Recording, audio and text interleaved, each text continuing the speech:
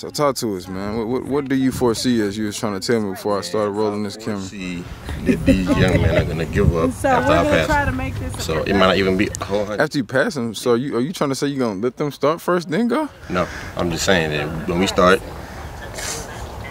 when they see how much the gap is, they'll probably slow down and give up.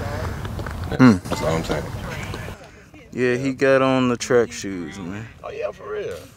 We don't come out here to play games. Dang. We brought him out of retirement. What do you think, South Junior?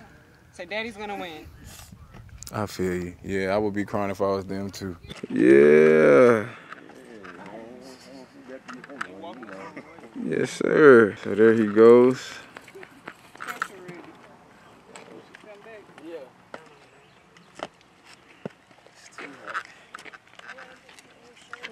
How you doing?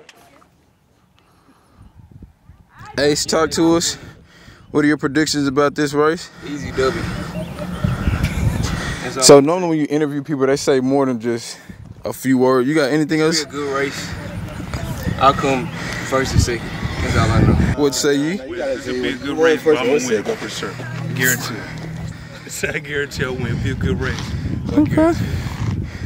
We've already talked to Osafa. Fellas, y'all give me a few minutes.